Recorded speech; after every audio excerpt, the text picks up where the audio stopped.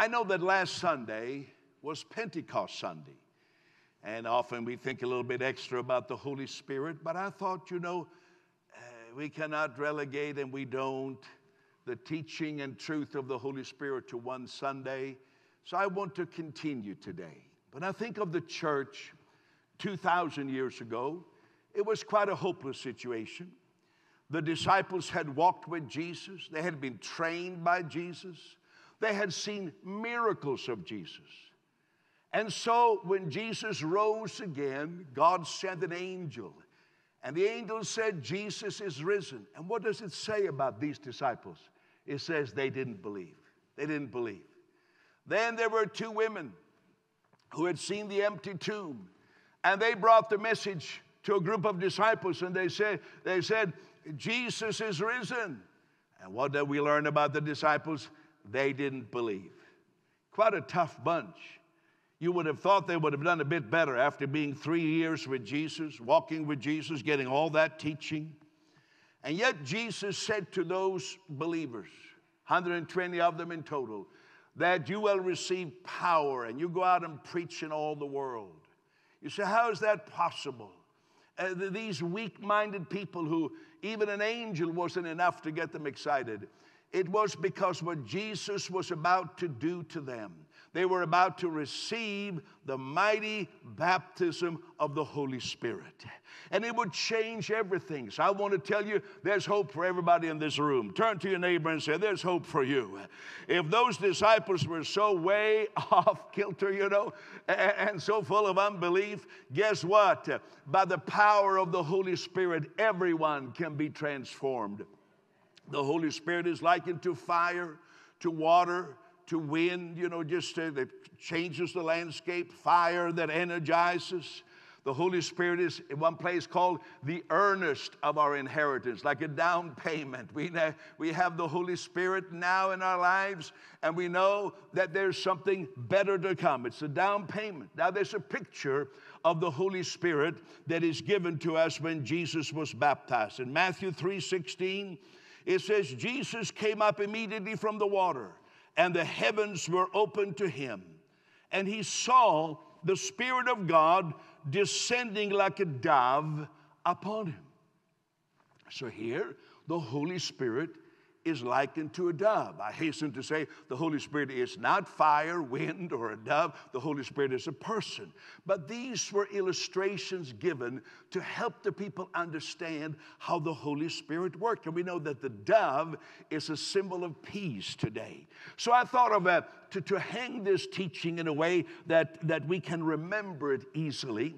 There is a story in Scripture where the dove features prominently. And I want to read from that story and then draw the parallel towards the Holy Spirit.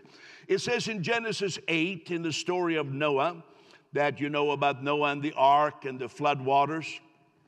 And then the boat had stopped on the top of the mountain.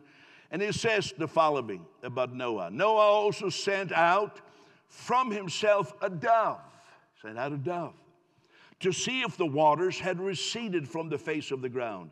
But the dove found no resting place for the sole of her foot.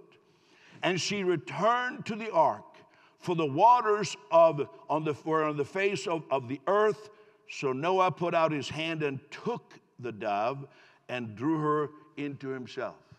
Now that's the first picture of a dove that found no resting place. And I submit to you, that is a picture of how the Holy Spirit worked in the part of the Bible we call the Old Testament.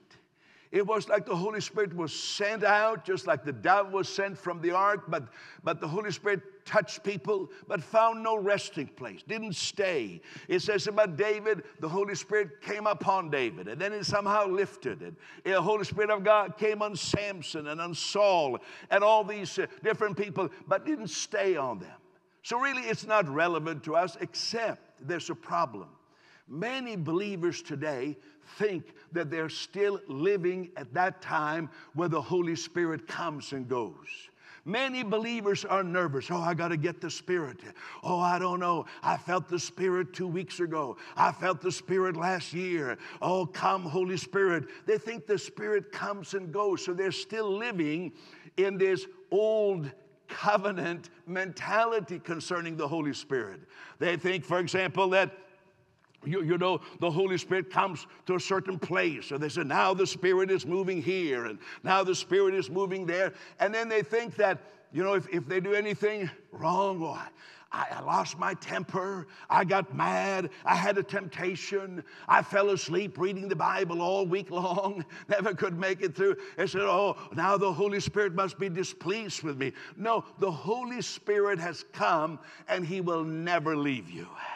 So we are not chasing. Oh, come on, that's right. We are not shaking. So I want you to shake off what I call charismatic mysticism. It's a disease. It can be quite contagious. Charismatic mysticism, where you're always looking for the Holy Spirit to come. You know, I told the story that at one time, you know, people were always teaching about how the Holy Spirit is so sensitive. So the slightest wrong that you could do, then the Holy Spirit would just be gone. And I never liked that. In fact, I didn't see that in Scripture, but what really turned me off years ago, I think I told you the story. I was in one church, and the pastor had trained the people that the Holy Spirit was so super sensitive. What kind of a friend is that? Do you want a super sensitive friend to come and visit you? That's just so super sensitive, have their tentacles of sensitivity out. This is a caricature of the Holy Spirit. So in this particular church in Ontario, not some other place, the pastor had trained the people. Oh, you know, you put that oh on it. It sounds spiritual. Oh, the Holy Spirit is so sensitive. So he had said that the worship time, the singing in the beginning of the service was especially sensitive. And they would sing like for an hour and a half, you know. And he said, no one can go to the washroom. So the ushers had to lock up the washrooms while this very sensitive time was ongoing, because the Holy Spirit is sensitive, could lift. And I was in this church as a guest preacher, and because I wasn't too happy, I was sitting in the back. I didn't want to be a part of all the foolery in the front. So I was sitting in the back, and it just so happened there was a mother and a little girl beside me. And the girl said to her mother, I need to go pee. And the mother said, no, can't go to the washroom. Holy Spirit is sensitive. This went on, and can I go pee, Mama? No. You know what happened? Eventually, she peed in the back of the church. I thought to myself, how stupid can Christians get? That is ultra-charismatic mysticism on steroids. But let me say, even if you don't go that far, the Holy Spirit is your friend. Doesn't come and go. Amen? Give the Lord a big hand for that. Now, let me read some more. Genesis 8. I'm still in Genesis 8. Now, it says, Noah waited another 7 days. And again, he sent the dove out from the ark. The dove came to him in the evening with a freshly plucked olive leaf in her mouth. And Noah knew that the waters had receded from the earth. So the second picture of a dove is with a dove with a freshly plucked olive leaf. And again, the olive leaf speaks of peace, and the dove itself speaks of peace. So you have a double peace symbol here. And so what does this dove with an olive branch speak of? I say it speaks about the Holy Spirit in the ministry of Jesus. You know, Jesus was dependent on the Holy Spirit. He was conceived by the Holy Spirit. He was baptized, and the Spirit came as a dove. As we have read, he was led by the Spirit.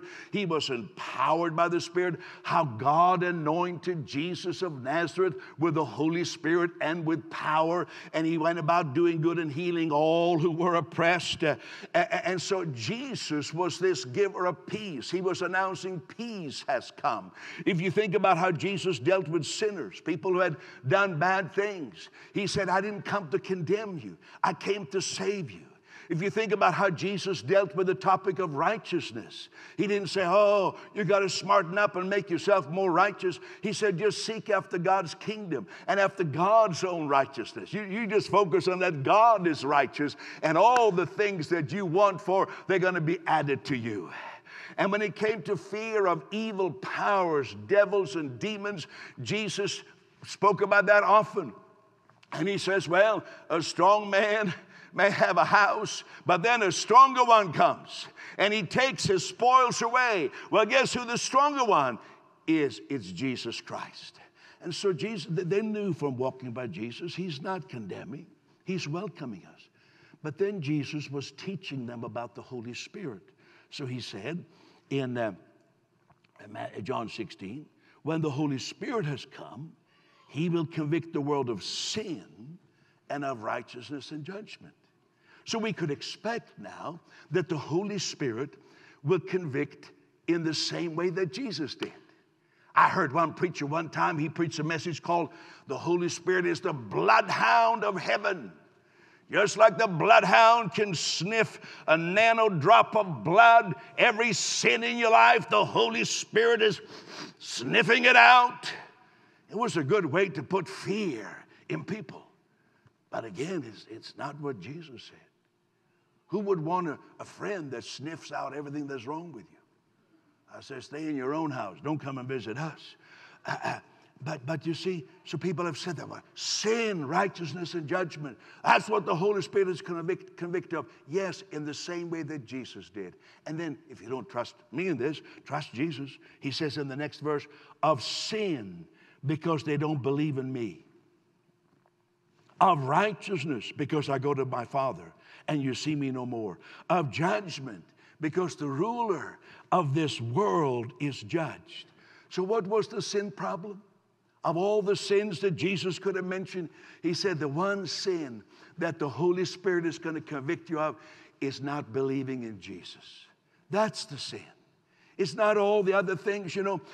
We like to, people say, oh, I'm a prophet. I can see all the sins in Canada. You know, you don't have to be a prophet to see all the sins in Toronto. You just read the Toronto Star. There's plenty every day for you to see the sins and the problems and the breakdowns and the murders and the shootings. We don't need any special prophetic gift to know that there's trouble in Toronto. Come on. Or in Canada or Vancouver or Halifax or Calgary. No. But the Holy Spirit convicts of the sin of not believing on Jesus.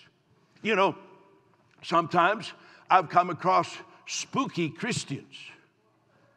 Spooky. And they join hands. And they say, and they look very spiritual and say, Holy Spirit. And they have that special tremble, you know. Oh, because that's the anointing. Holy Spirit, show us our sins. What's wrong with us? What kind of phoniness is that? You don't need the Holy Spirit to show your sins. You already know your sins. You already know it. Don't spook it up and make it all spiritual. If you slandered somebody, if you lied about somebody, you know it. You don't need to say, oh, the Holy Spirit revealed to me that I spent half an hour gossiping on the phone. You know it. Don't get spooky about it. But the wonderful thing, and don't do that. Don't gossip, not even for 30 seconds. I'm not saying condoning it. But the wonderful thing that the Holy Spirit in that situation comes to you and says, yeah, yes, the fact is true that you gossiped or you did that, but you can come to Jesus. Don't give up on Jesus.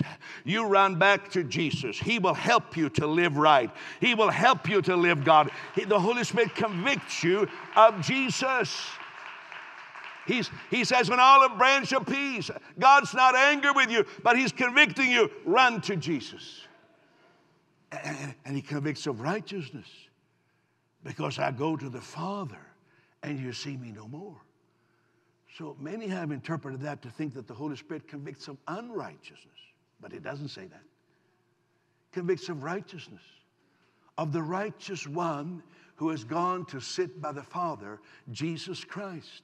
This is so you say, well, I blew it. I can't go to church. I can't shake hands with Pastor Nathan because I've been so bad. I've been bad. I haven't been to church for 5 weeks. I've been bad. And I haven't been reading my Bible. And so you go around like that beating yourself. You know what the Holy Spirit does? He says, well, maybe you think you've been bad. But you have the righteousness of Jesus. So run back to Jesus. And no matter how bad you've been, you fell asleep every time you tried to read the Bible, and you did this, and you slept in, and everything else is wrong with you. Guess what? God gives you His righteousness. So you go to Toronto Celebration Church, and you look Pastor Nathan straight in the face and say, hallelujah, I'm in this thing. I'm a part of this family. I tell you, move over, devil. You haven't. That's the other. See, we made the Holy Spirit into someone who beats us up. You don't need to get beaten up by your best friend. You know, we have such a litany of people who are speaking, God's going to judge and God's going to do this and that. No, the Holy Spirit comes to convict people of run to Jesus. Jesus is your righteousness. And then of judgment, because the ruler of this world is judged. You know, I'm going to be in Africa soon. I know among my African friends, some of them are so afraid of demons. Same in Indonesia. They have television shows on secular television impersonating demons. And in Toronto, we have it too. So people are so afraid of demons. So afraid I'm exposing myself to a demon. But Jesus' message is that the Holy Spirit doesn't point you to demons and large demons. People say, oh, I've been praying, and now I really see what the devil is doing. Well, I don't know who you were praying to, some mumbo-jumbo thing you were praying to. Because if you commune with the Holy Spirit, He doesn't show you what the devil is doing and how big the devil is and how afraid you're going to be of the devil. No, the Holy Spirit shows you that the devil has been defeated. The devil, you know, I rarely, you know, as a pastor, I rarely correct guest speakers. In fact, I've only had one guest speaker here in this church that I corrected publicly. And it was on a Monday night. So there was only 100 people here. You say, who was it? I'm not going to tell you. You have to come on Monday night services. But I publicly corrected. So I'm not given to public correction. But one time in the church I was at before, I had to give a correction. I had gone away, and everything was wonderful. And then some preacher had come in and convinced the members of the church that witches and demons were attending prayer meetings. At first, I just waved this off, thinking, well, this will blow away. But people took a hold of that. So suddenly, we used to have beautiful prayer meetings. Now they weren't beautiful anymore. People were like looking, standing in the corner, saying, where is? So I had to say to them, well, what's gotten into you? I said, there are probably more demons at Walmart. But I don't want to pick on Walmart either. But people got caught because they don't know the gospel. That's not the Holy Spirit. The Holy Spirit shows us that the devil, demons, evil has been defeated. Jesus went to Hades. He defeated principalities and powers, and He made a show of them openly. Oh, come on, get happy about that. So peace, world. Okay, I got to hurry. Verse 12, Genesis 8:12. Still talking about the dove. He waited yet another 7 days, and He sent out the dove, and it did not return again to him. So the third picture of a dove is the dove that found a resting place and didn't return. That is the picture of how the Holy Spirit works in the life of believers. In your life, the Holy Spirit doesn't come and lift. The Holy Spirit comes and rests in you, stays with you. John 14 says, Jesus says, the Father will give you another helper to abide with you forever. He dwells with you and will be in you, in you, abiding with you, never leave you. Your body is the temple of the Holy Spirit. You are sealed by the Holy Spirit, protected by the Holy Spirit, empowered, guided by the Holy Spirit. You have the gifts of the Holy Spirit, the fruit of the Holy Spirit, and the Spirit of God bears witness with your spirit, even when you don't feel anything. You say, I don't even think I'm a Christian. I don't think even God loves me. But the Holy Spirit bears witness with you, says, no. You are loved. You are loved. You belong to Jesus. Oh, the Holy Spirit doesn't leave us. You know, I thought of this dove illustration. You know, in many languages, in the English language, we make a distinction between the dove and the pigeon. But in many languages, it's actually the same word. So I'm going to just enlarge that interpretation a little bit. You've heard of pigeon races. You've heard of the precision of a pigeon. You know, back in the days when these scriptures were written, the pigeon was used to send or the dove to send a message, maybe 1,000 kilometers, 2,000, 3,000 kilometers away. In the wars of history with it was Genghis Khan or Napoleon or whoever, they used doves as messengers. And I thought, there's another picture. The Holy Spirit, like even here this morning, or those who may hear this message on television, the Holy Spirit knows precisely where you're at. So what this service will mean to a person over here may be very different to what it means to a person over here, or what it means to a person watching on television. Somebody may see this in one part of the country, someone in another part of the country. And the Holy Spirit is the master to reach that target of hurt or pain with precision. Thank God for it. Thank God for it. Like, lift your hand and just thank you, Holy Spirit, that you never leave me nor forsake me.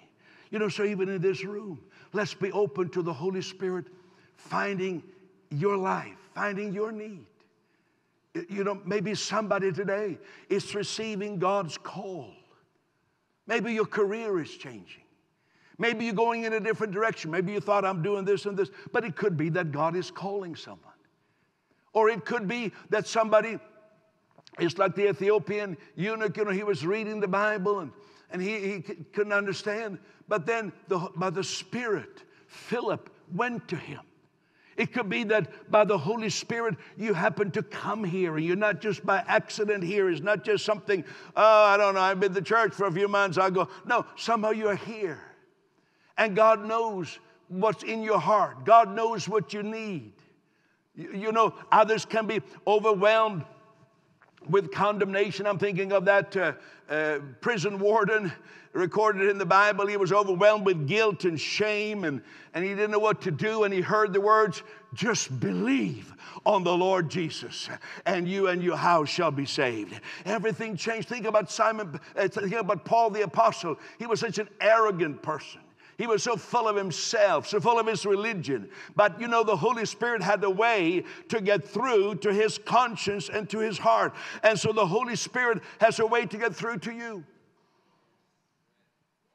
Holy Spirit is, we don't believe in doing Christian work without the Holy Spirit. You know, I sense that there's somebody here, and I'm not going to ask you to lift your hand. You have really been wrestling with hopelessness.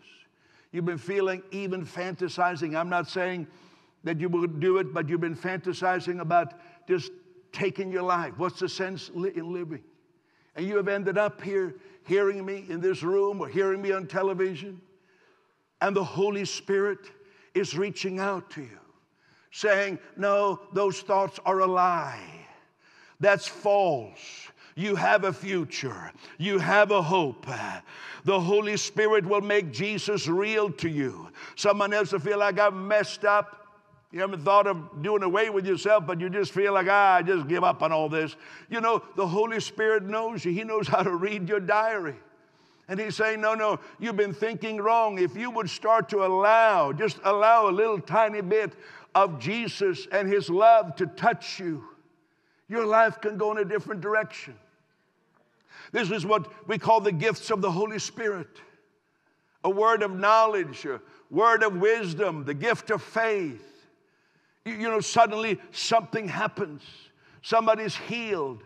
Somebody's restored. Somebody find how their mental illness that they struggle with, the more they expose themselves to Jesus Christ and the Holy Spirit reminds them of Jesus, they find that mental illness dissipating. And people say, what happened to you? You're different. You're not the same person. And you can hardly even explain it yourself. But what really happened was that the Holy Spirit was allowed to speak to you. And the Holy Spirit made Jesus so great that everything else began to shrink, including your problems and hang-ups and addictions began to shrink until they were gone. Praise God for that. You know, there are people, I just going to take a moment here now because we don't have more to say, but I believe the gifts of healing are in operation. in this room right now. I believe there are people with sciatic nerve problem. Jesus is healing your lower back. If something is happening, that fracture is gone in your hip socket, that fracture that causes you to feel pain and you kind of have to compensate for how you stand. Jesus Christ is healing you. Someone who was in a car accident and damaged your neck, the power of Jesus Christ is touching you. The Holy Spirit knows your precise need. That's why there's never two testimonies are the same. I don't know no matter how many years I've been doing this, there'll be something different. Because no two stories are the same. Put your hand on your chest right now and just say, thank you, Lord Jesus. Thank you for the Holy Spirit revealing Jesus to me. And I receive healing. I receive quickening. I receive health from the top of my head to the soles of my feet in Jesus' name. Oh, give the Lord praise. Give the Lord praise. You see, sometimes we're thinking that this has to happen at the end of the service. But you know, the Lord can just do a work during the communion. We often receive, but it doesn't have to be any set time. I just know that right now, Jesus is touching you. We prayed and thanked God for somebody's knee being healed. I don't know who had sent in that request, but frankly, there could be a dozen of you in this room with knee problems. So in the name of Jesus, kick and move that leg and say, thank you, Jesus, that by your stripes I was healed. Amen. And so, the Holy Spirit is like that dove that found a resting place. He doesn't leave you. He said, oh, what if I blew it? He still doesn't leave you. You're not that powerful. You blowing it, you messing up is not so powerful that the little quaint Holy Spirit says, well, I got to leave now. I can't stand here because old Joey, he lost his temper. Forget it. What kind of a Holy Spirit would that be? No, he's with you forever. And he keeps pointing you to Jesus. That's why Pastor Nathan and I, we don't go around telling people all the time, you need to change this or you need to change this. Because, you know, what we do, we preach Christ here. And we trust the Holy Spirit to tell you and talk to you about changes in your life. Then you can't blame Pastor Nathan. He can get blamed for every time you have to change. You can blame the Holy Spirit and say, well, I don't know. Pastor Nathan is just innocent. I'm just standing here preaching Jesus. I don't know anything. I see nothing. I hear nothing, even though he does. But he could just act like that and say, I'll leave it. The Holy Spirit can change your life and give us different priorities. Now, what about this? About the baptism of the Holy Spirit. See, that's contested. It was a new concept to the believers. And Jesus had said in John 7, if anybody thirst, let him come to me and drink.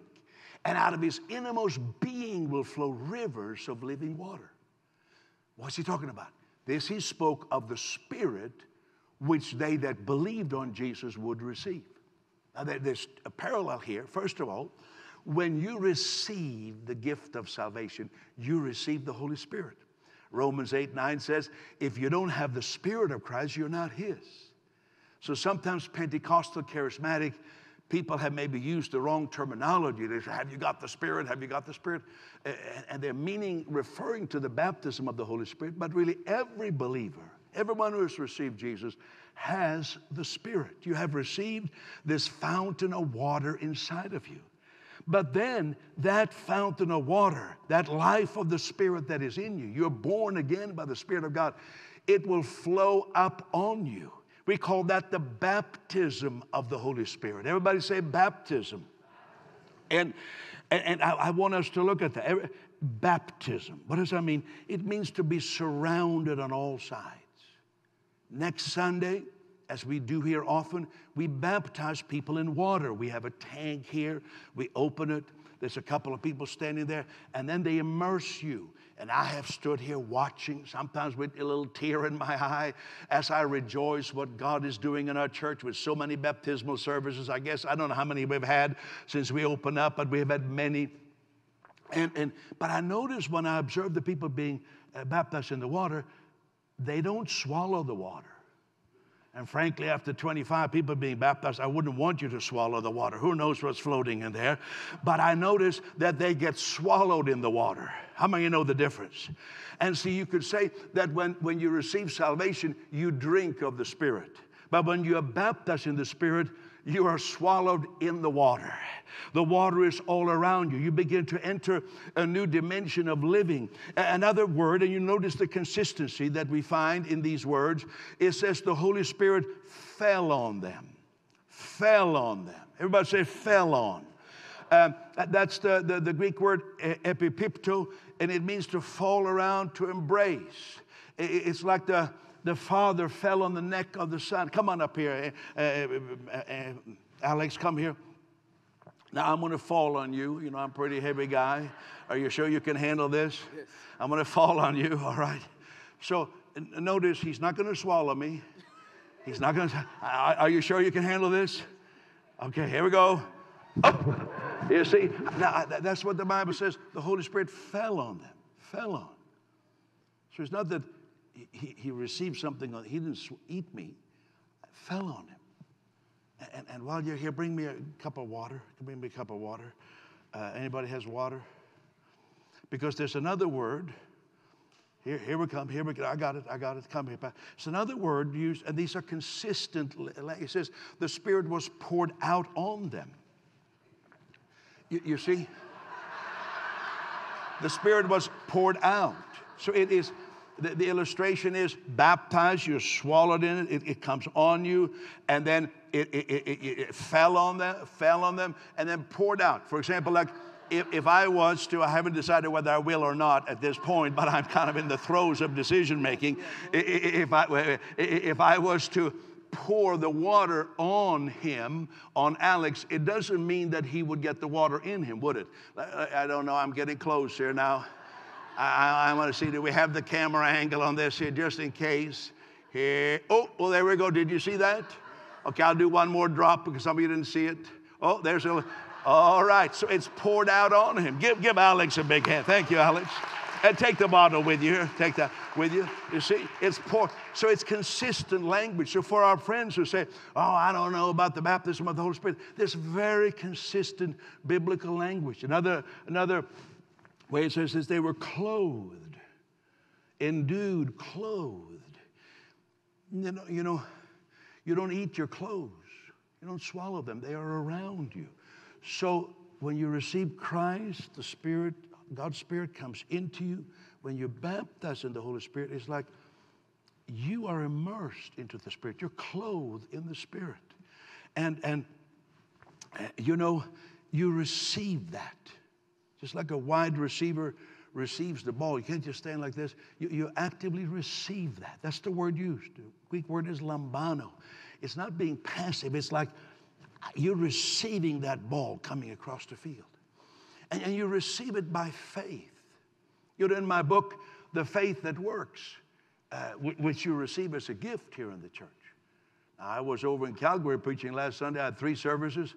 And I sold out that book in the first service. I should have brought more. So it's a good book. And they had to pay for it. But you get it for free here. Don't tell the people in Calgary. Maybe they're watching. But anyway, you know, I tell the story how it's faith involved. Talk about how I received the baptism of the Holy Spirit. I had received Jesus. I had been what we call saved. I acknowledged Jesus as my Savior. And I was still very timid. People don't believe that. They said, oh, Peter, you're naturally just so outspoken and you're so bold. No, I was in many areas, but when it came to Jesus, I was a little bit ashamed. I didn't want his name to be mentioned. I would go the other way.